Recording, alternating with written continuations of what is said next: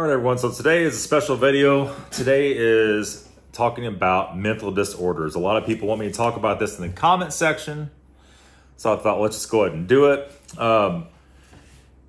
Basically, 57.8 million adults age 18 and older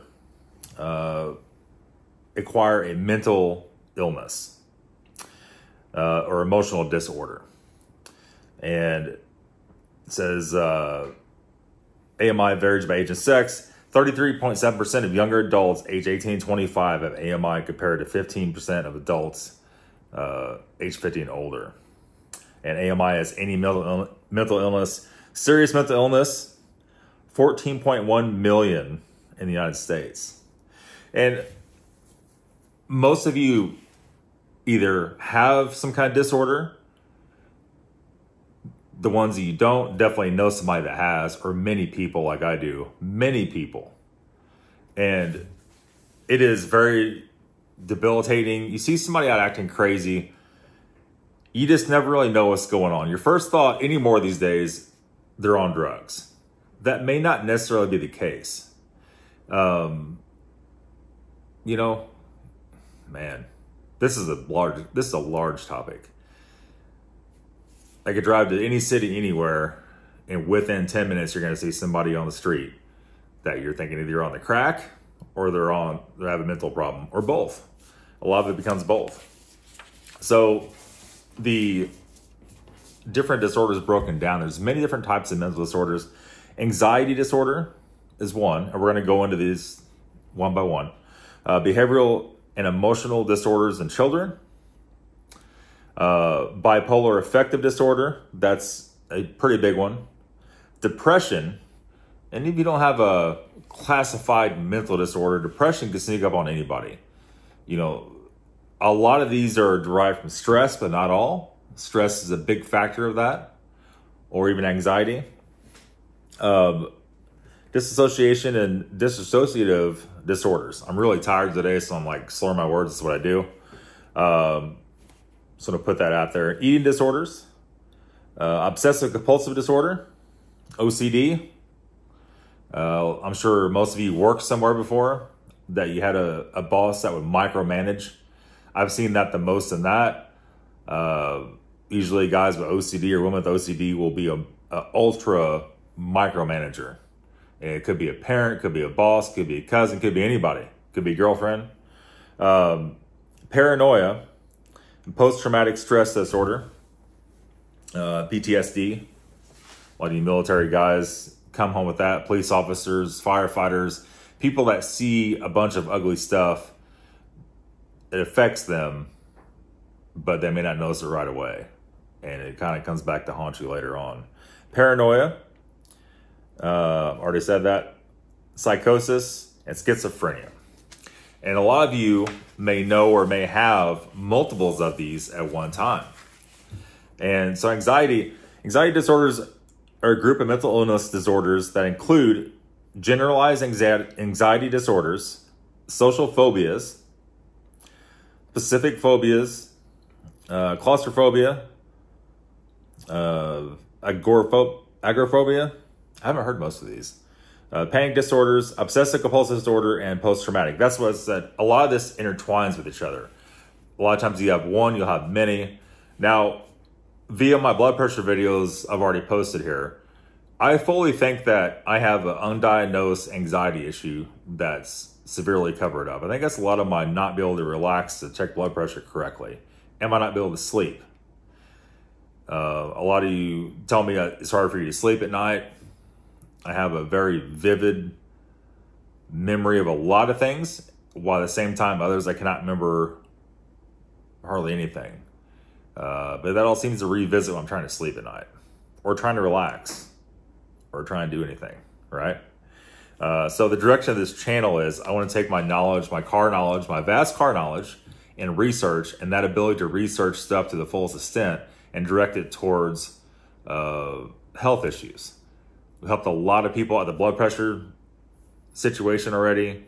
I really want to keep doing that. I like seeing you guys comment that we helped you out a lot. And it works out. I like doing these videos. I'm getting old. Working on cars every day is not exactly good for me.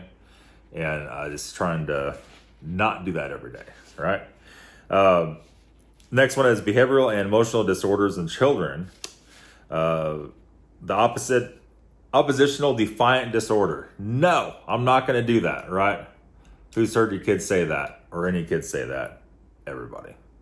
No matter what you say, and you see adults do that same thing too. If you say anything that's correct, don't do this, do that, they'll do the opposite. That's a thing. I won't say any more about it. That's a real thing. Conduct disorder. So you're just being wild and crazy. You won't listen to anything, a reason from superiors. Attention deficit disorder, ADHD. So you cannot concentrate on stuff. Cannot focus on one thing. Can't sit still. We all know adults and children both have that, right? If you know somebody that you're like, man, they cannot sit still 1 second. It could be a form of ADHD. Maybe it's caffeine. Maybe it's the crack. Who knows, right? I'm joking about that last part. Maybe. Bipolar affective disorder. This is probably the most common one. The bipolar, the snap and go off on a tirade. You have the nice version of that person and the angry version of that person. This is a type of mood disorder previously referred to as manic depressive. Person with a bipolar disorder experiences episodes of mania, elation, and depression all at the same time. The person may or may not experience psychotic symptoms. The exact cause is unknown. A genetic predisposition has already been established. Environmental stressors can also trigger. So basically, this is a genetic trait. This is an inherited genetic issue, or it could be essentially your brain's missing a chemical or missing a part that makes it function correctly. And they put you on medicine for these. Usually those are very much so a sedative. And there's all kinds of anxiety and bipolar medication. Not on this list. People are also classed with anger issues. I see that a lot. That's a common thing. Uncontrollable anger and rage. It's a lot of you ladies and gentlemen probably saw that going through school. You always need somebody that was just totally just nutso, right? Just be nice 1 minute and just like a different person the next. That's what this is. And it could be a lot of stuff, but that's probably what this is. Depression. Depression can hit any of us at any time. It's a very stressful world. The price of stuff is extremely expensive. It is hard to make money this very minute in the world. You really got to put some effort forward to do that. A lot of people are barely making it by right now. The income to outcome ratio is not good. And so depression is on the rise in tremendous amounts. And I'm going to pause at depression. I want you all to be very careful with this. We have a mental illness problem. We also have a doctor problem. And what I mean by that, if you go to any doctor at any point in time and say you're depressed, they're going to slap some meds on you and it's going to change your life forever. A lot of people may not need those meds, but that's first right off the hit, the medicines come out, right? And we had the same problem with opioids and still do. You go to the doctor and say, this hurts or that hurts. They ask you, okay, from 1 to 10, how bad does it hurt? And if you rank pretty high on the list of hurt, they're going to give you some kind of painkiller or something, right? I'm saying if you have a mental issue, any of these issues, whether mild or wild, make sure you exercise all your options before you get on a medicine. That stuff is kind of a point of no return for a lot of those. Not all of them, but a lot of them are. Make sure your caffeine intake is not crazy. Make sure it's not just a severe stress problem at your job or at school. There's a lot of things to go over before you just jump on meds. That's for damn sure. Most of those meds also do not work well. A lot of people with these issues, and they're often on different meds their whole entire life. So take it for what you will. Dissociation and dissociative disorders. is a mental illness where a person disconnects from their thoughts, feelings, and memories or sense of identity. Includes amnesia and dissociative identity disorder. I can barely say it. I'm tired, like I said. I've not seen too much of that one.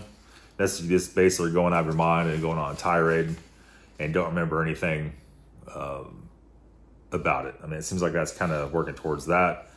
OCD, obsessive compulsive disorder. I know a lot of people have this. Depends on the severity of it. This is not necessarily a crippling disorder. It can be severe enough at times to be that. I see a lot of this OCD stuff. People that are not very active, it seems like that flares up a lot. I have several friends that have this, and they tell me, Nathan, if I keep myself busy, this is not a problem. It's when you sit idle and your brain starts going off and thinking everything has to be perfect. I've worked with people with this situation before. These are some of the hardest people to work with if this is severe. And because it depends on what you're doing. If you're in a service type job where you have to go out to businesses and you're hands-on working on something, no matter what it is, OCD will kill you for that because it won't let you get the job done quickly and efficiently. You'll spend a whole day doing a small job. And then I've seen this before with fellow employees, or I could go do basically what they could do. What takes them all day to do takes me 10 minutes to do. So if you're an employer and you're looking to hire somebody and somebody has OCD, I'd be a little leery of that. Depends on what business you're in. Obviously some jobs doesn't make any difference. But if you're in a time-based business, somebody that's OCD is not who you want to hire. And that's going to piss a lot of you off. But I've seen that firsthand, actually several times. That's only a severe version of it, though. If you have a mild case of it, it could actually help you by paying very close attention to exactly what's what, and you're doing stuff correctly. Too much of that can make it where you just don't get anything done. You spend all day obsessing over some tiny little thing that doesn't make any difference to anybody. Paranoia. A lot of people you see with this, the government's after me. Schizophrenia and paranoia kind of merge a little bit. The government's after me, somebody's watching me, they tap my phone, how many times have you heard that from family or friends? They tap my phone, somebody's on my computer, on and on and on. Somebody's watching me, somebody's got a camera in my house. If you're literally legit thinking somebody has a camera in your house or somebody has tagged you, pull your phone out, open your Bluetooth settings and search for stuff. I mean, if you have a legit concern about that, that's the best thing you can do right there. If you call the cops, that's what they're going to do. If you see a device that doesn't belong in your Bluetooth, it seems to be in your house or your car, you may have a legitimate concern at that point in time. But I know a lot of people with that, ladies and gentlemen, a lot of people. And post-traumatic stress disorder, we're going to jump right in the next one, PTSD. As I was saying before, a lot of military firefighters, this is not something you're born with. Obviously, this is something traumatic happened to you. You know, this could be any kind of emergency personnel. You could work a regular job and something happened to you that was really embarrassing and that keeps coming back and haunting you. You could see a car wreck where somebody gets hurt or killed. Literally anything could spawn that. A lot of people don't understand they have that, and they try to go through life with these vivid flashbacks and this inability to sleep without thinking about that. I probably had that from BMWs, let's be honest here. But anyhow, psychosis. People affected by psychosis can experience delusions, hallucinations, and confusing thinking. It can occur a number of mental illnesses, including drug-induced psychosis, schizophrenia, and mood disorders. Also, let me pause right here. Almost all of these, if you're on drugs or you drink extremely heavy, that could be causing a lot of this stuff you're having this too. If you have these problems, look at what's going on in your life. First, what can be causing this in my life?